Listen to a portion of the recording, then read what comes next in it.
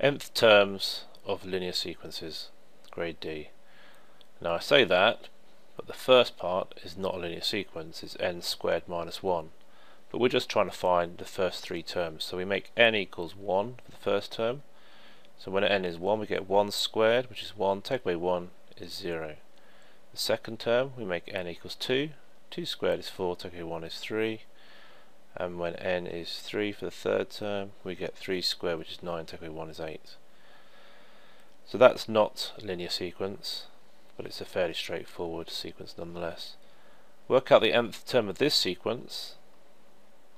If we look at the difference between the numbers, it's going up by 6 and 6 and 6 and 6, and that tells us this is a linear sequence. It means it's the same difference each time.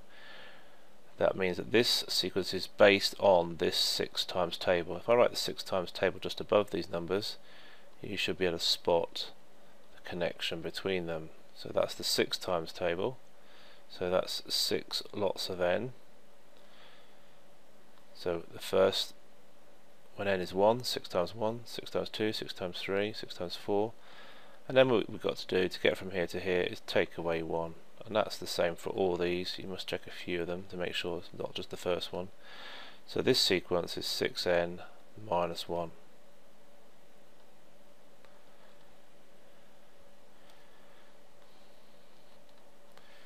There is a method mark for getting the 6n and a mark for getting the complete statement 6n minus 1. Part C, n is a positive whole number. Is the expression 5n minus 1 always odd, always even, or could it be odd or even? So what we've got to do here is just put some numbers in and see what happens. So if we start with n equals 1, we get 5 times 1, which is 5, minus 1, which is 4, which is even.